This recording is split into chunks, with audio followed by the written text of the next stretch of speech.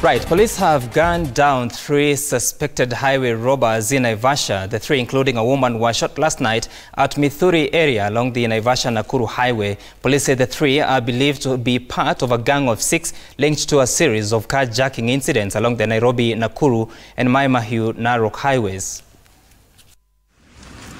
It was the end of the road for 3 suspected gang members, among them one woman, whose jobs of raping where they did not sow put them on the receiving end of police bullets.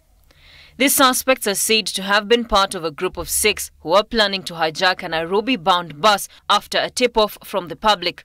So at around 7 p.m, the police managed to trace them and challenge them to surrender.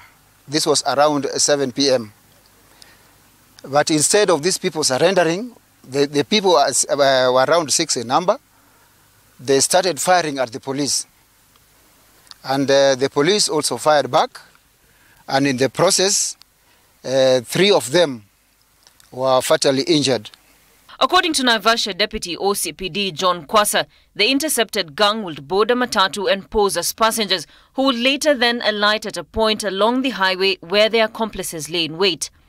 On Saturday morning, the 6 hijacked a Narok-bound matatu and robbed the passengers of their personal effects. All this being recovered soon after the 3 were gunned down. These things that were recovered, including the jacket, were bearing the names of those who had reported, the passengers that had reported that their items had been stolen. Like the laptop had been reported by one of the ladies, and the mobile phones. So this one is beyond any reasonable doubt that these people are the same